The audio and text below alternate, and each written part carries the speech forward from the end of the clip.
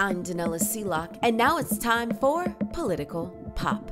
No risk-free options, and time is running out to solve the crisis with North Korea. This, according to U.S. Army Chief of Staff General Mark Milley. During a press conference yesterday, he said a full-blown war on the Korean Peninsula will be horrific by any stretch of the imagination. Also, he says, if North Korea were to gain possession of a ballistic missile capable of striking the U.S., that would be equally horrific. Keep in mind, his comments come just hours after Trump took to Twitter, dissing previous administrations, saying, "Our country has been unsuccessfully dealing with North Korea for 25 years, giving billions of dollars and getting nothing.